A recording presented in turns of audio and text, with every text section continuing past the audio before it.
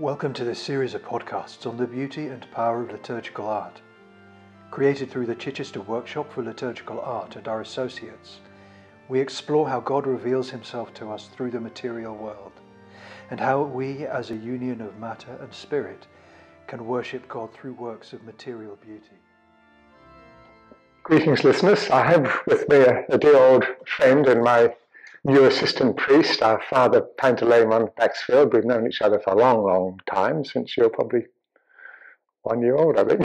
Probably. I can remember you would give me airplane rides, so I was very small. Yeah, I remember those days. They were great when I was stronger. So Father has been a deacon for many years in this parish I attend in Shrewsbury. When he was recently made a priest. His father is the founder priest, Father Stephen, and we now have Father Pantaleimon. He's a great preacher. We had a wonderful sermon last Sunday.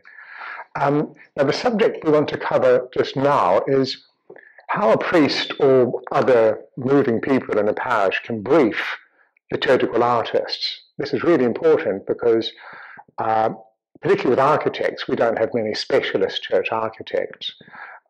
So a big onus, therefore, is on the priest or the committee how to brief the architects so that they know what the objective of their new church or church refurbishment or church extension is. So it just happens that because our church is not an enormous church and our parish is growing, literally bursting at the door, I think. We have to have a lot of people outside often. We wish to extend the church and also extend to the south to create some community space. So I wanted to talk with Father Pantaleimon, who's also a land surveyor, so an expert on this field.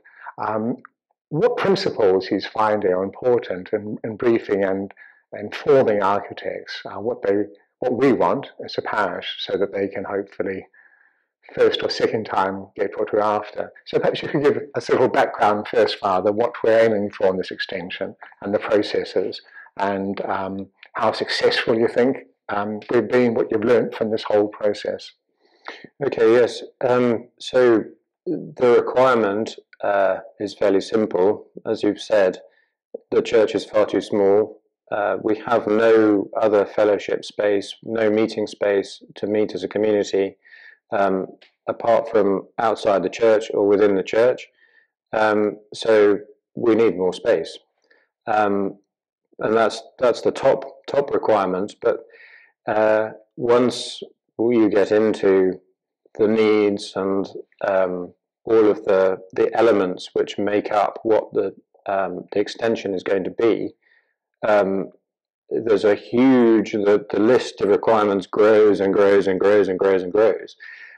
So the first principle would probably be to make sure that you've got all of your requirements of what you need your extension, your project to deliver, to be listed out.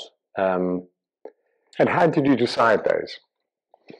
Well, we had a long list, and we went through. You an individual? How did that develop? There was a small subcommittee that worked reporting to the board, but they took leadership of listing out the requirements.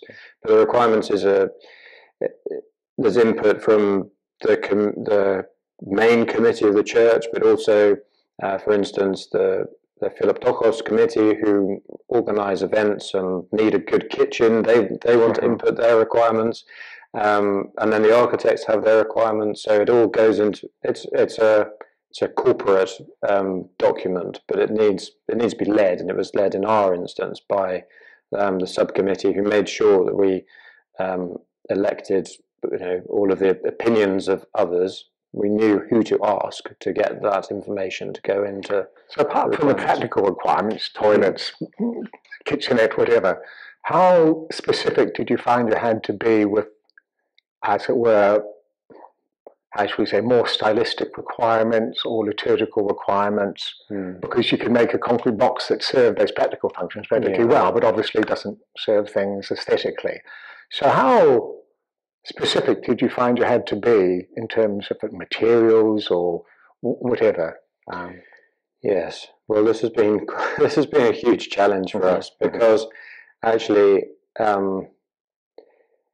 the sort of architect that you have to appoint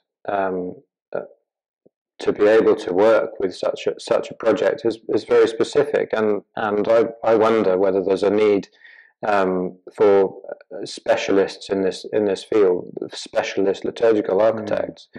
But even then, with an Orthodox church, you actually need specialist Orthodox liturgical architects, because it is so complicated. You can't just with an Orthodox church, you can't just design how you think it might look great from the outside. The lighting, the stone, whether it's stone, the way that things are carved, the way that you treat the materials, it's completely different to if you're just building an office block or a new public building.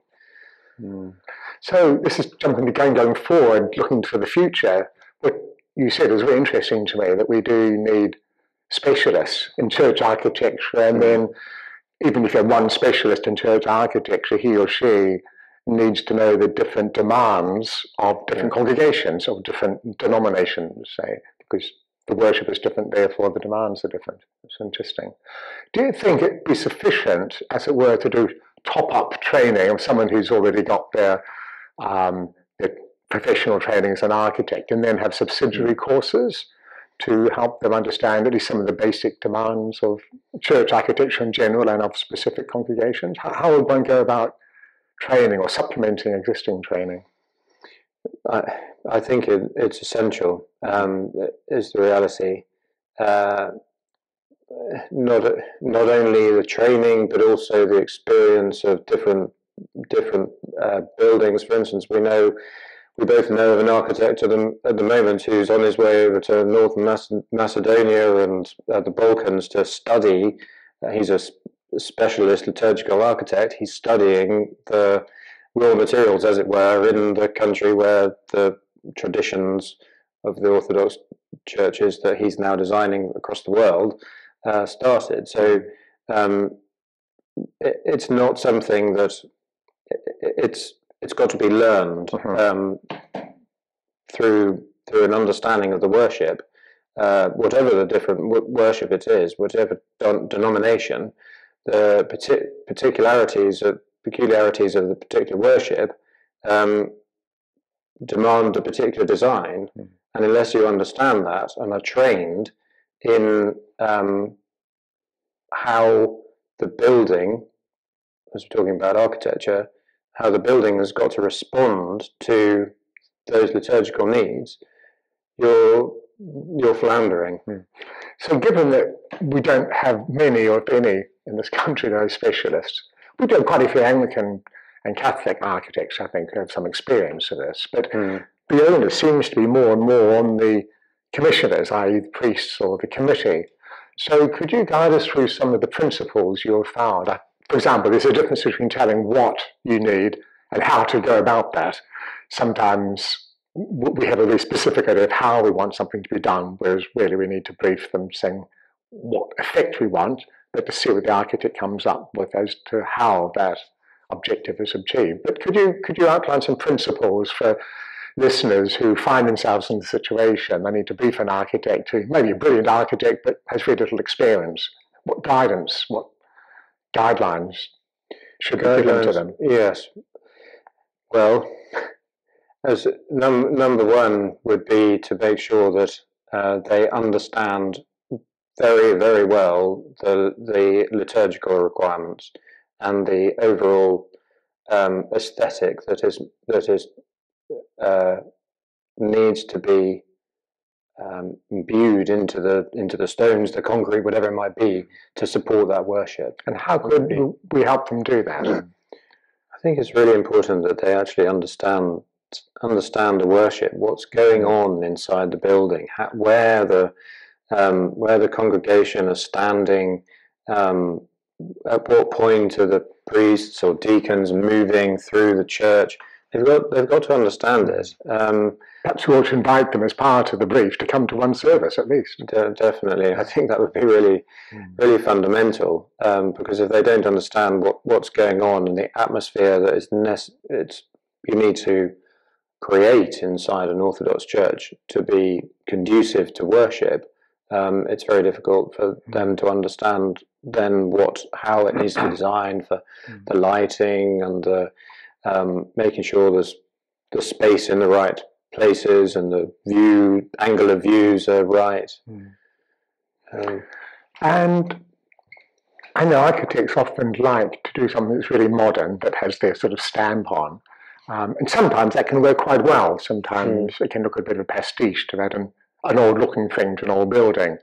But on the other hand, it's got to harmonise, and I suppose Orthodox anyway, a bit more sort of conservative in that respect. I don't know if that's true or not, but we tend to be. So with our extension, I think we thought stone, or stone perhaps in render might be a good material.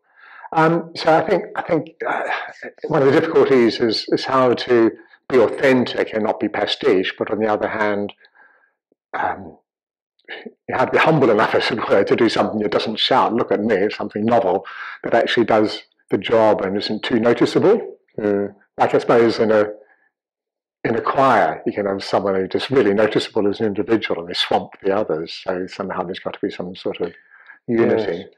Well, it's possible, as you say, to achieve something like this with modern design. And in fact, there are some very good examples. You can go to Lincoln Cathedral, for instance, and where they've got the old cathedral, they've connected it with the chapter house with a very modern extension. But that extension was designed for the community project, community space. When it's designed for a liturgical space, particularly with the Orthodox Church, the requirements are you're very close to having to be in a pastiche, to creating a pastiche, because actually those arches that are, they're medieval. That's what people associate with an Orthodox church. You go into the churches that are being built, brand new churches that are being built in America or in Cyprus, all have those arches. And if they're brand new buildings, they all have a dome. There are some commonalities between as far west as you can go and as far east as you can go. And so we here are working with an early English church. One of our challenges is that it's grade 2 star listed, and we want to take out the entire west wall. And the reason for that is because if we don't take out the west wall, those people on the other side of the west wall are not part of the worship here. So that was a huge challenge, and the architects had to be helped over that hurdle. We said, "Oh no, it's too radical." But actually, historic England, when the plans were put to them for pre-application, they said, "Well, we're not going to object to taking out the west wall, because basically you're continuing to use that building as a place of worship." So they saw the worship as the number one thing. And in fact, they made some comments to the architects to say that what had been designed needed to be more ecclesiastical. That's very interesting. This is particularly the extension in the south. Make it more ecclesiastical. Interesting. Normally one associates historic England with putting the brakes on things, but there they're saying actually. No. A friend suggested that perhaps a document could be produced that could be used by a lot of churches, and you'd write one specifically for Orthodox, one for Anglicans, one for Catholic. There could be a document that could be given to any architect as part of the brief, just outlining basic liturgical requirements, principles, of something that's authentic, but not so novel perhaps that it attracts attention to itself, whatever these principles are, that requires work. But that seemed like a good idea. No, definitely. To me. It would help out priests. I mean, you're a surveyor, so you think this way, but most priests wouldn't be involved in that building work, so there'd be a bit of a loss out to brief an architect. So I think it might be a long document. It would have several chapters. Yes, that was a big definitely. anyway. Yeah. Because, you'd start off with what the worship was, try and describe some of it. Maybe have a link to a few videos for them to watch. And maybe when you're talking about lighting, have videos again of what that atmosphere with the incense and the rays of light coming through the incense. And could you talk a bit about lighting? I've been doing quite a bit of research on this myself. I was asked a few years ago to be a consultant on the Russian Orthodox Cathedral refurbishment. An oligarch was giving a lot of money for this, so basically money wasn't a great objective. So they had a really good lighting technician, but I think he wasn't briefed particularly well, so he treated it like a museum effectively and had lighting all over the place and showing up all the architectural details. But it didn't create a liturgical atmosphere. So this when we think about lighting as actually a form of iconography, a very important part of creating an atmosphere of soul, a state of soul. I've noticed going into most monastic churches, the light is quite low, and therefore the emphasis through the oil lamps is on the faces. So you enter these churches with lower ambient light, and you notice first not the church building, but the faces of the saints. Yes. Because these lights are close to the faces, and then you notice the arches and all the rest of the stuff. So that really revealed to me the importance of light. But we assume now we've got to have lots of light because people have got to read the hymns. But of course we don't have hymn books, so you don't need that ambient light. No, well, yes, you go into particularly monastic churches, and there are little pockets of light, and they draw you into particular places. So, for instance, the icon of the feast, or quite often in particularly in Cyprus, where all of the monasteries are named after Panagia of something or other. So there's always an icon of Panagia close to the middle of the church, with lots of lamps hanging, and you're drawn in to go and visit Panagia before you go off and look at the rest of the church. And then there's always one vigil lamp kept alight on the holy table or behind the holy table. So even when there's not a service going on, you can see some light coming out of the altar area. So on a brief, the purpose of lighting would have to be quite clear, really. I think there might be a slight distinction between monastic churches, which tend to be a lower ambient light, and parish churches, but still a parish church should have not generally so much ambient light that basically the oil lamps make no difference, so that there's no focus on the icons. Yeah.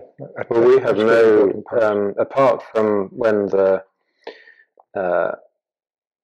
chanters need light to be able to see the books, we don't have any electrical lighting in this church at all. And it helps, during Lenten services, for instance, when it's dark in the evening, and you've only got the lights, the lamps, the oil lamps on the iconostasis. It helps create a sense of humility and prayerfulness, and not thinking about all the things that you can see around you. You're focused on God. Yeah, the lower light actually does focus you. Yeah, interesting. So in a minute, I'm going to pass you over to Heather Pollington, who's one of my icon students, who's an expert in designing sets, fabrics for top-class films. So she's, in a sense, working in the same field of liturgical art, but in the showbiz world. But the principles are very similar: how to brief, how to design, how much detail to put in for people making it. But before that, just to summarize what we said, I think, first of all, briefing is very difficult. It's a big thing. You need communication with the architect, choose your architect well, include lighting in your brief, encourage them to have at least some experience of liturgical worship, so it's not all theoretical. Be as specific as possible, but without taking all of the creativity away from the architect. Yeah, good, excellent. Thank you. It's been wonderful talking with your father, and I'm going to hand you over to Heather now, and she's going to be speaking with you a little bit. Thank you. So we've just been talking about the projects that we have of extending the church here, and how important it is to get your briefing right to an architect, and how the communication of what you want and what it's all going to look like, and the effect you're going to achieve is right for liturgical worship. Yeah. But Heather, you work in the film industry, and you're creating sets for some amazing films where, again, it's about getting the atmosphere and the set right for those actors. Can you tell us what you might be able to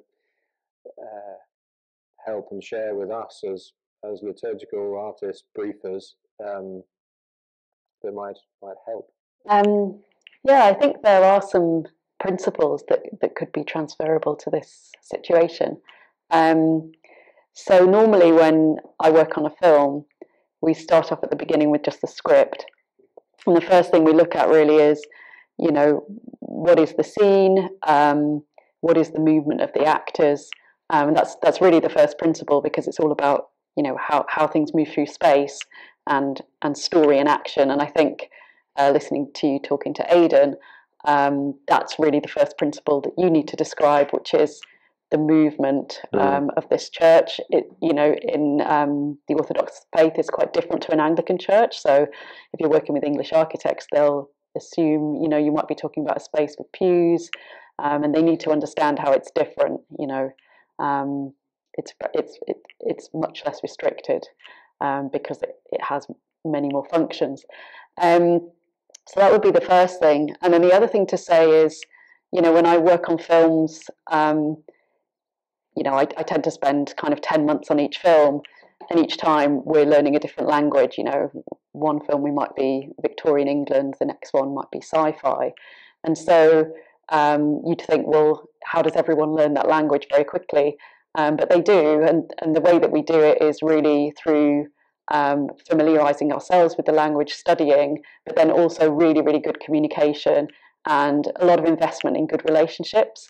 So a film is a huge collaboration between lots of different parties. You've got all the technicians, you've got obviously directors, you've got set designers like my department, and we all need to work together to achieve this goal. So we really need to get on. We're under huge time pressure, huge financial pressure. Usually we have sometimes just a couple of months to get ready and build everything. So the best kind of lubricant for that is really listen to each other and have that vision, that collective vision at the outset of what we're trying to achieve, and try to put egos aside, in pursuit of this goal. So that's how we do it. And then once we start the process and we're listening to each other, the most valuable thing is visual reference, because it's really the best way for people to understand what that vision is. You can talk to people, but really showing them examples of things that you like. So from your side, it might be examples of existing churches. You talked to Aidan about maybe having a document, that could outline, just the basic plan of an Orthodox church. And, historically, I think people would be interested and surprised to learn what that is and how that structure might be different from English churches. And then also, visual references of things that you like. And then on the architect side, I think they need to communicate with you in a visual form in response to that and show you drawings. The way that we do it in film is with digital visualization. So the director will say, I'm imagining this, and then we as the art department come back with, okay, do you mean this? Yes. Is this how it's going to look? And then the director will say yes and approve it. And at that point, then we go and direct all the suppliers, all the construction crew and everything. That director has approved this. and therefore they all know what we're doing and everything gets detailed out. So the world of film is very chaotic, but through this kind of very systematic approach, things get done and things get done largely correctly. And everyone's happy because they understand the expectations. And when it goes wrong is when people make assumptions. So they'll say something and they'll assume that person understands, and then that person goes off and builds something and it's completely wrong, and then tensions can arise. So it's always best to, like I say, communicate well and then just detail, assume nothing. Everything needs to get approved and signed off. So you would be the director ultimately. The architect's playing a similar role to the designers on a film. So yeah, what we do is a kind of very smaller version that only lasts for a few months, but as a kind of condensed experience. Yeah. I'm just wondering whether there could be anything taken from that. Well, the fact is, I suppose our job is a bit easier because it's not an imagination of what it's meant to look like. There are some examples, and yes, you can really pin the ideas onto what already exists. So there's a wealth of experience which architects can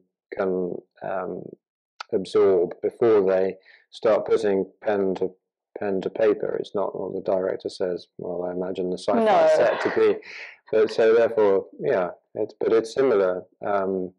That communication. It's something we've, I guess, struggled with because the architects want to try and have their own creativity, and so therefore, when they start going down a route that makes it look too much like how an Orthodox church might look elsewhere in the world, whether it's a Romanesque church in the UK or a Byzantine church in Greece or a new modern Orthodox church in America, it's just taking a little too much of something else, and they want to have their own. I understand. It's interesting, that bringing all of the parties to play to make sure that you get exactly what is needed for that particular community, that particular worshipping congregation at that point. It's amazing. But yeah, I hear what you're saying. I think that if the relationship is good, there can be room for those elements. And I'm talking about, detailing everything down to kind of paint swatches and just getting involved in all of those details. And then, like I said, if you're getting on well, you're going to allow maybe for a tiny bit of their innovation. But I think if you're the paying client, there has to be an understanding that they're building a church for you and your community, and that's really the essential driving force behind all the decisions. And that's definitely the way we operate in film. It's all about we're all in service to producing this story basically, and I see really that the attitude should absolutely be responding to a need. So I suppose what you're saying about architecture is because architecture has gone in a different direction in this country. Traditionally that's how it would have always been, but now like you say, it's architect as kind of as artist, and so you're dealing with an industry that's been operating in that way, where they've been awarded for innovation, and now you're trying to bring them into a kind of more traditional way of working, which is much more. It's against the grain. Yes. Yeah. Because it's reusing techniques that were in use thousands of years ago, hundreds of years ago. Yeah. Why do that when we can just slap a bit of steel in and make it look nice on the outside? But I suppose if you can make this extension work really well, it will become celebrated, and therefore it can be a blueprint for future projects. So I'm sure it's challenging, but I think it's going to be worth it. Certainly. When we can fit another 100 people in, it will be worth it. Yeah, definitely. Thank you.